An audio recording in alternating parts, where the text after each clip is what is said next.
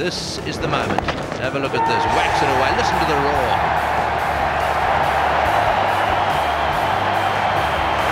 Oh, what a moment for Michael Hussey.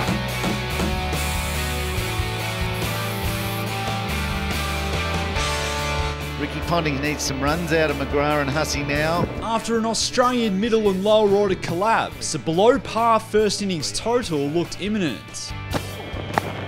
That one's gone. 2 second slip and onto the deck. Jacques Callis dropping Mike Hussey on 27, which proved to be extremely costly. Well hit.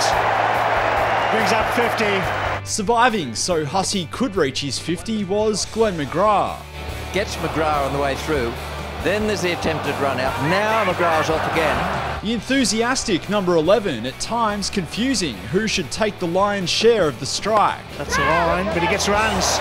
Only take one. He wants two, but sent back by Hussey.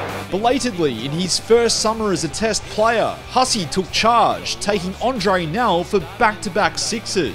In the under as well. Down the wicket he goes again, and that one's over the top as well. That one's sailing away down in the same direction.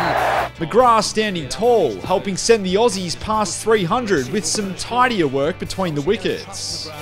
They're going to look to try and run the South Africans ragged. The man, nicknamed Mr. Cricket, now in touching distance of his 3rd century in just his 5th Test. It's very big too.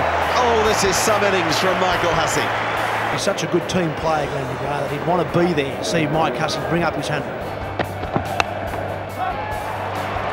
McGrath does it. The over is survived.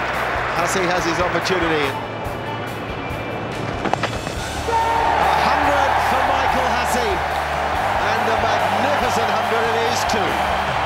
Hussey with one of the great Test tons, ultimately turning the match and the series Australia's way. McGrath certainly played his part.